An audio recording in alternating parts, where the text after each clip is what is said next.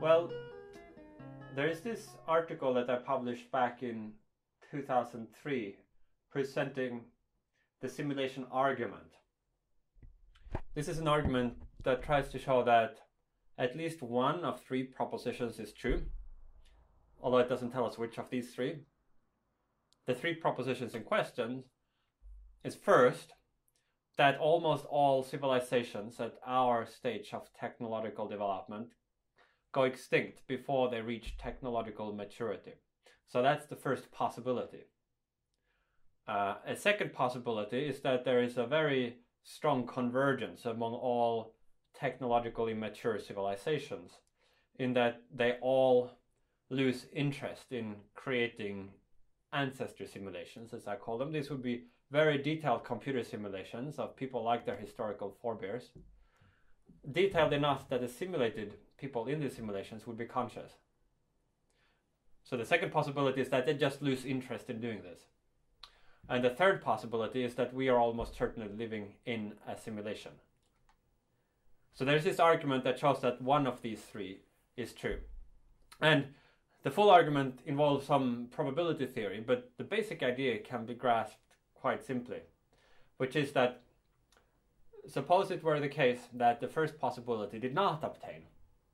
So then some non-trivial fraction of civilizations at our stage eventually reach technological maturity. Then suppose the second possibility also does not obtain. So some non-negligible fraction of those mature civilizations are still interested in using the resources to running ancestor simulations.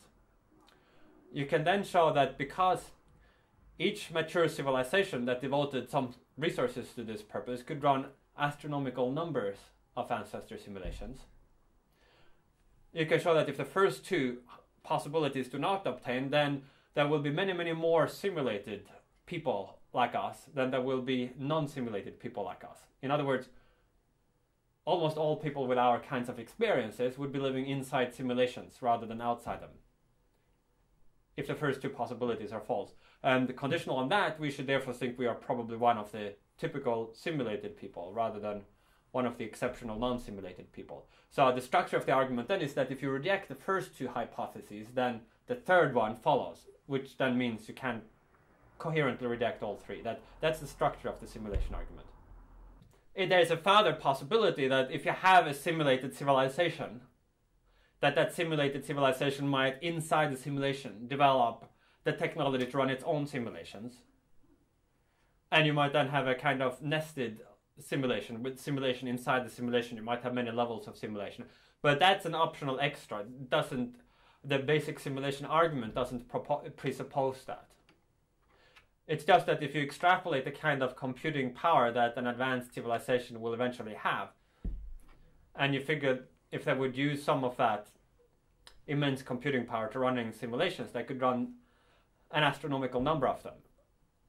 So therefore, in that scenario, most people with our kinds of experiences would be among the simulated people, because for each original history, there would then be maybe millions or billions of simulated histories.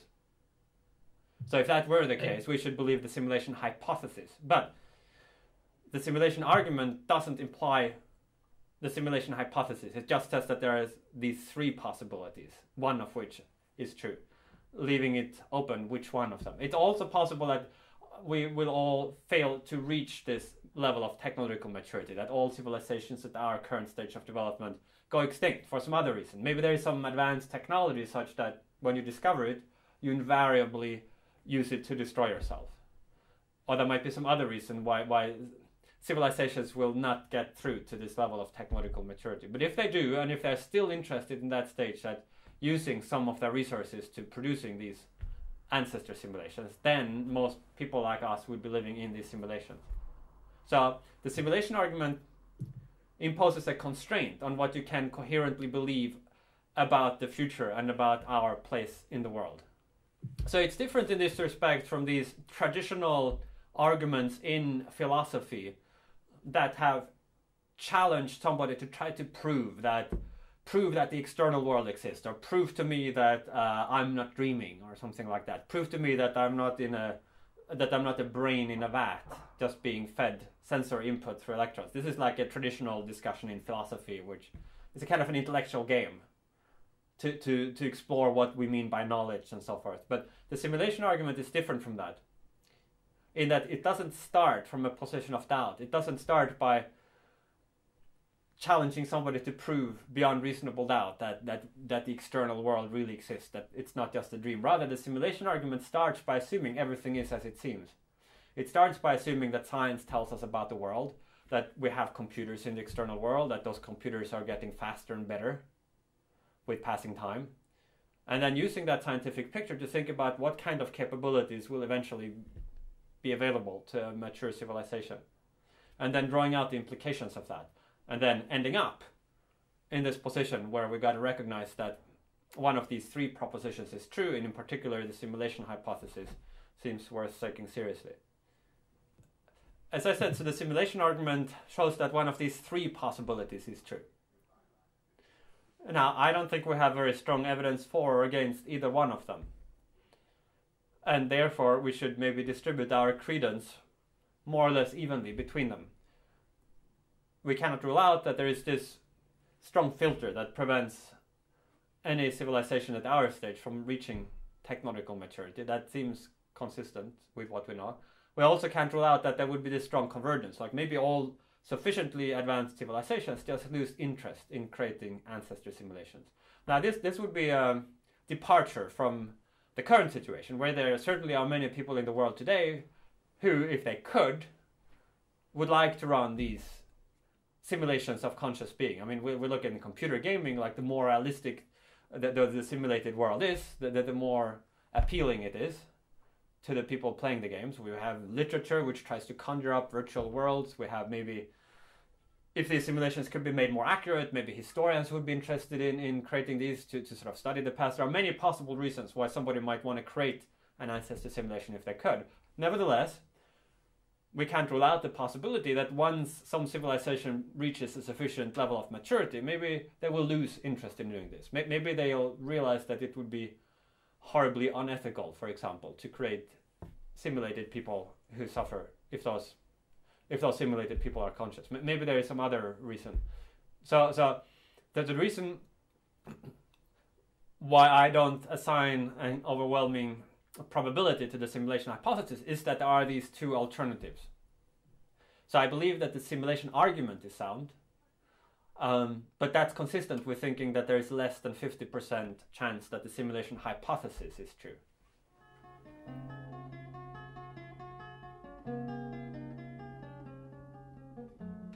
Well, I had sort of two strands of a research interest that converged in the simulation arguments. On the one hand, I had a long-standing interest in the future implications of technology, just thinking about once we push closer to the physical limits, what kind of technological capabilities might humanity one day develop.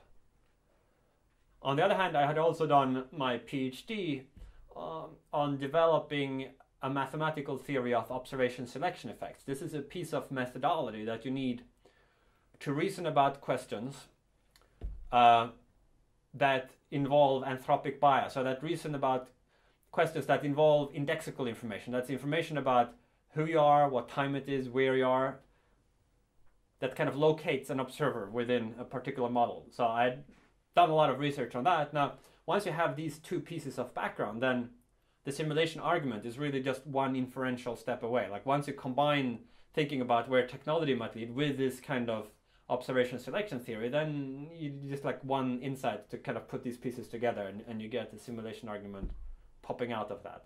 And it's significant because it imposes this surprising constraint on what you can coherently believe about the future and our place in the world. So it might seem at first like anything could happen. How we have no evidence to kind of limit the range of possibilities. We don't know anything about what other civilizations, if there are any out there in the universe, how likely they are to survive, what they would want to do if they became technologically mature. We have no way of knowing whether they're in a simulation or not. There might be many other possibilities, but the simulation argument kind of constrains the space of possibilities in this surprising way. So aside from the possibility that we're in a simulation, it also helps inform us to some extent about the kinds of existential risk that we might confront in the future, like threats to the survival of Earth originating civilization. So it's one of those clues we have that maybe together with other insights can help inform us about where we are in the world and what might lie in our future.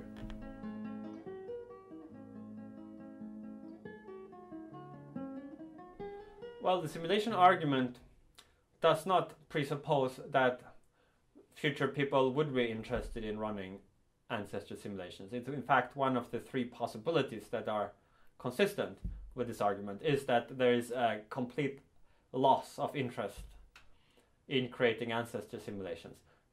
But note that this loss does not only have to happen in our own lineage, among our own descendants, but among all advanced technological civilizations throughout the universe, or almost all advanced civilization. There has to be this convergence, that they all lose this interest, in order to account for why it is that we are not in a simulation, if we are not. Yeah, so the idea, this concept of an ancestor simulation would be a very particular kind of computer simulation, unlike any we have today.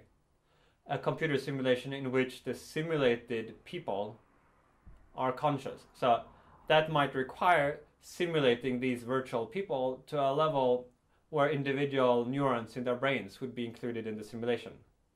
So if all you're simulating is a kind of two-dimensional little diagram, then obviously there is no conscious experience arising from that.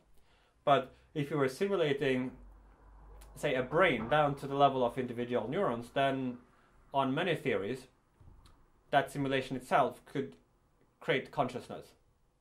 That what makes something conscious is not that it's built out of carbon atoms like we are inside the brain, but that it implements a certain kind of computation.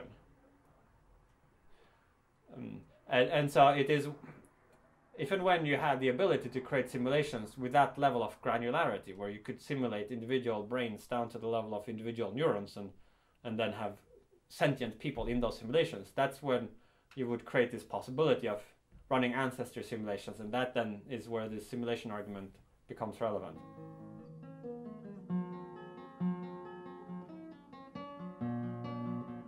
There's been a great deal of interest in it, which is understandable because it kind of does place this interesting constraint on where we might be in the world. And in particular, it seems to force us to take very seriously the possibility that we are in a simulation, which is like a kind of very radical claim. And it's important to understand it's not that we are in a simulation in a metaphorical sense. It's not that we could sort of think of the universe as if it were a digital computation or a cellular automata, that kind of, it's in that it would be a simulation in the literal sense, in that there would be some very intelligent individuals in some advanced civilization that would build a computer and then run some program on that computer, and we would be patterns inside that program. So it's a striking, it has a kind of implications for these striking hypotheses. So it's not surprising that it has attracted a fair amount of attention, I think. It seems to be coming in waves that like every year or every other year or so, there is a kind of, I guess, a new set of people come across this for the first time, and there's like this wave of media attention, and at the same time a kind of gradual accumulation of scholarly research on this. So there have been a number of follow-up papers and so forth that are coming out.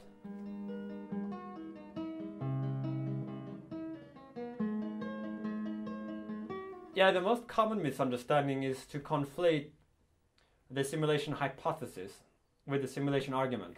The simulation hypothesis is the statement that we are living in a computer simulation. I think that is less than 50% likely to be the case.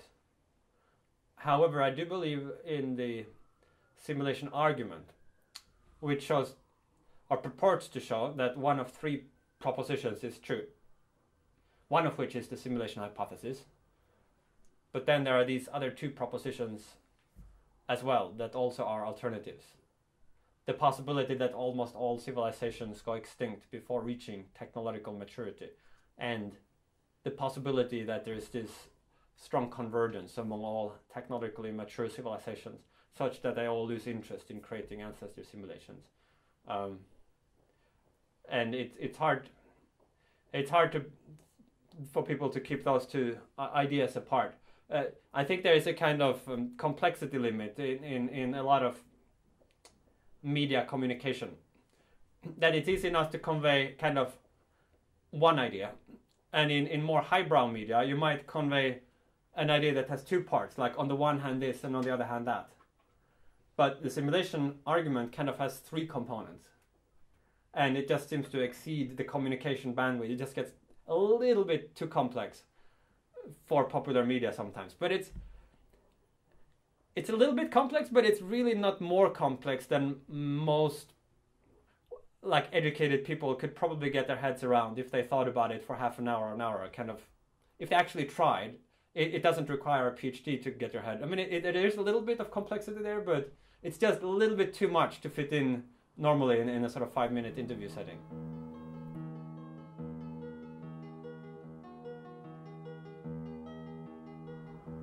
Well, I get every once in a while emails from various people who claim to have seen some anomaly that they claim proved to me that we are in a simulation. However, I don't credit these reports, because if we are not in a simulation, you would expect a certain number of people to believe themselves to have spotted weird things, like there's one guy, I don't know, he claimed to see pixels in the bathroom mirror or something like that. But we know from psychology and from paranormal phenomena that there are just these, some people will have hallucinations, some people will misremember what they've seen, some people will report erroneously. And I think that's true whether we are in a simulation or not. So even if we are in a simulation, I think that these kinds of reports are much more likely to be due to these normal psychological factors than they are to anybody actually observing a glitch in the simulation. To run a simulation at all would require some extremely advanced technology. Presumably the people doing this would be some kind of super intelligent post-human life forms, not tinkerers like us. And I think that if they had the ability to create a simulation like this at all, they would also have the ability to paper over any cracks, any glitches that we might be able to detect. Or if we did detect something that they didn't want us to detect, then they could erase the memory or rewind the simulation and redo it. Yeah, it's possible that the simulators might make a mistake, but they would also be in an extremely strong position to cover that mistake up from the people in the simulation. They would presumably be super intelligent and easily able to outsmart us. They have complete control over the whole structure of reality. And if you're running the simulation, you could even in principle go in and edit the brain states of people inside the simulation. You could erase the memories, you could rewind the simulation. There would be any number of tools to avoid a kind of glitch from ruining the simulation if they wanted to do that. There would conversely be many ways in which they could let us know that we were in a simulation if they wanted to do that. It could be a big window popping up in front of you, like informing you you are in a simulation.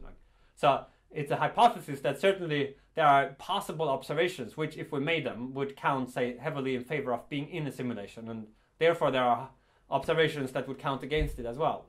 But one way to get some at least weak probabilistic evidence for or against the simulation hypothesis is via the simulation argument itself. So if you remember, the argument tries to show one of these three propositions is true.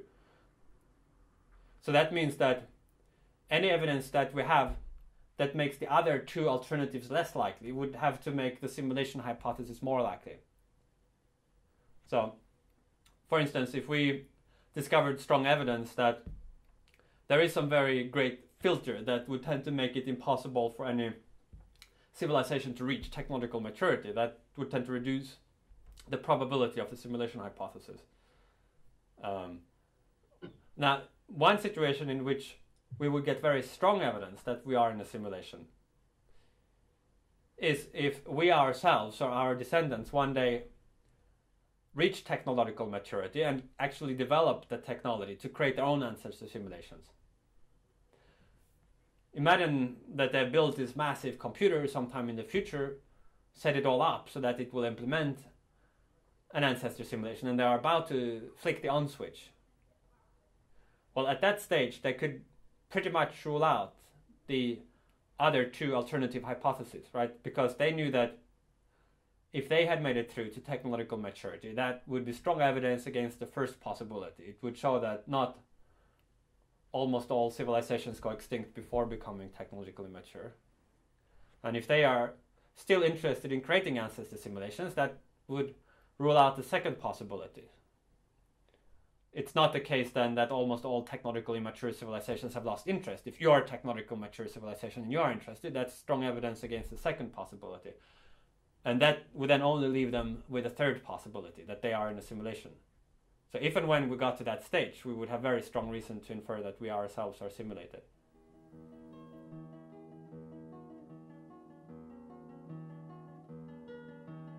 Well, so another major research focus here in my research group is studying existential risks. So an existential risk is one that would either imperil the survival of Earth-originating intelligent life, like a risk that could cause our extinction, or that could permanently and drastically destroy our future potential for desirable development. So an existential catastrophe is one, in a sense, that would destroy our entire future. So there's never been an existential catastrophe. I mean, we are still here. And they pose a unique set of challenges to us, precisely because we have very limited opportunity to learn from experience. We've got to be proactive with regard to these risks. We're all in the same boat when it comes to existential risk. And the values that are on the line are extremely large. So if one asks what kind of risks are there that raise to this level of existential risk, I would say that all the really big existential risks are ones that arise in one way or another out of human activity. And there's an easy way to see that, which is that our human species has lived on this planet for more than 100,000 years, surviving all kinds of threats from nature. We have survived earthquakes and volcano eruptions and asteroid impacts and firestorms and everything. So it's unlikely that any of those would do us in within the next 100 years, if they haven't done us in within the previous 100,000 years. By contrast, we are introducing completely new types of hazards into the world through our own activities. And more specifically, I think that all the really big existential risks are related to anticipated future technological breakthroughs. For example, in synthetic biology, or in advanced forms of molecular nanotechnology, or in machine intelligence, artificial intelligence. I think those are some of the areas where in the future there might be major existential risks.